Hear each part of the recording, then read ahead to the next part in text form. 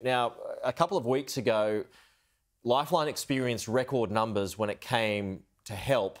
I'm wondering how that's going and if you've unfortunately broken those numbers again. G'day. Yeah, look, we're very, very close to breaking those numbers again. To give you an idea of the scale of the number of calls we're getting, 2 years ago we were getting 2,400 calls a day. Now we're getting an average of 3,300 calls a day. And as you indicated just a few weeks ago, we set an all-time record, if I can use that phrase, with 3,425 calls. So our calls are way up, they continue to be way up, and they reflect really the level of lockdown in COVID around the country and the level of despair and depression that brings. So you're anticipating that it will get worse and perhaps for some time, John? Yeah, without a doubt. I mean, what we're seeing, Pete, is an enormous number of people who are doing it very tough. There is a bit of silver lining to this cloud, and that is that if people are reaching out, they're not suffering in silence. So it's not all bad news, but of course it does demonstrate despair. And one of the emotions we're seeing this year that we didn't see in the lockdowns last year is anger. People are angry. Bearing in mind we had things like JobKeeper last year.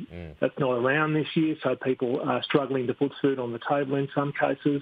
In Western Sydney, where this outbreak struck hardest, earliest, it is a low-income area, there's no doubt about that, so people weren't flush with cash in the first place. So people are doing it tough, and people are worried about very simple things, putting food on the table and paying rent. So you've got everything from very simple concerns right through to people who are very worried that their business won't make it through a second lockdown. You know, they scraped through last time, they just won't make it through on a second time.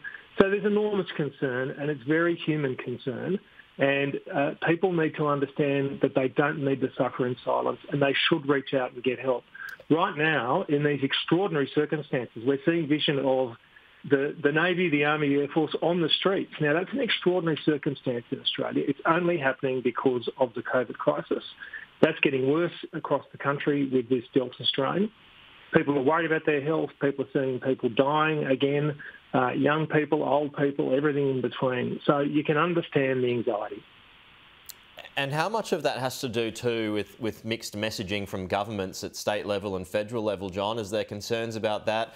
We are allowed to do this, then we're not allowed to do this, and perhaps also a question of where the hope is, because there's no end date to all of this. Yeah, spot on. You're absolutely right. And as human beings, we want certainty. We want to know what's happening tomorrow, next week, next month, next year. Yeah. Many people plan out their lives. You know, maybe you're retiring next year. Maybe you're buying a house next year. All these things are very important for you. And we haven't got any certainty at the moment. In fact, probably the only certainty we've got, which will drive up our calls and drive up people's anxiety and depression, is that things are going to get worse before they get better. Governments are being honest, so we should be grateful for that. But there is a heavy and negative message that's flowing out. So, yes, people are confused, that the rules keep changing. Many people are doing it okay. You know, life's okay, but gee, they wish they could get out and do a bit more. If you like my wife and me, you've got your first HSC student, and, you know, he's had 2 years of disruption, lockdowns last year, lockdowns this year. He starts his trials tomorrow.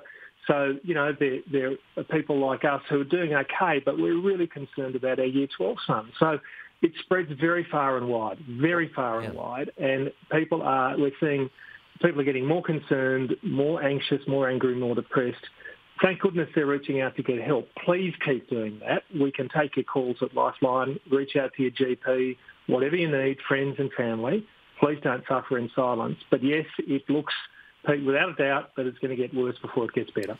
Just give me an idea of how many calls you're getting a day right across the nation, and where are the hotspots? You might have just mentioned New South Wales, but just, we talked about records being broken a couple of weeks ago, but what is the level today, right now?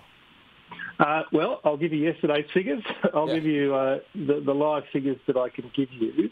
So to give you an example, on Sunday we did 3,231 calls. Now, as I said, 2 years ago we were doing 2,400 calls. Here's another fascinating statistic, Peter, and one we shouldn't forget. So on that same day, we got 366 telephone calls from people affected by bushfires over 18 months ago. So we are still getting between 200 and 400 calls a day from people who were affected by the bushfires of the 2019-2020 summer, because their trauma comes at different times. Maybe they're also affected by COVID. Their business can't reopen or can't get any customers because they can't get tourists in. So, this also means that once the COVID physical pandemic is over, to the extent it will ever be over, the mental health pandemic will go on for some time. There's a vaccine. There are many vaccines, it appears, for COVID, but there's no vaccine for mental health. And we strongly believe that this will continue for some years to come, just as it is for the poor buggers who lived through that incredible bushfire 18 months ago. They need to know they're not forgotten. They're not forgotten by all of us, and Lifeline's still there for them as well. But it's just a reality that we are getting some of the biggest calls in the history of Lifeline, over 40% up from where we were just 2 years ago, and there's absolutely no relief in sight in terms of those numbers. But that should not discourage anybody from calling and getting help. We've got the staff, we've got the volunteers to take your calls and get you through this difficult period. And it is great work that you do, that Lifeline does great and important work, and you're very busy at the moment. John Brogden, appreciate your time. Thanks for giving us an update. We'll talk to you soon. Thanks, mate.